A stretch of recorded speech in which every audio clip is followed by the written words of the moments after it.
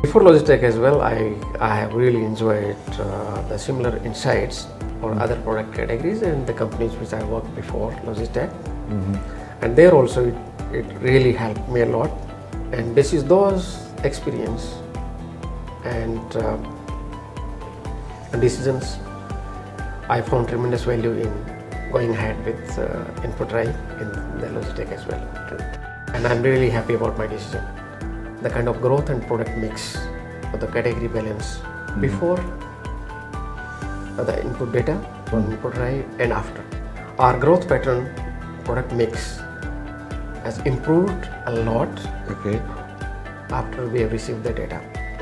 Some of the preconceived notions have shattered and the new growth opportunities could emerge.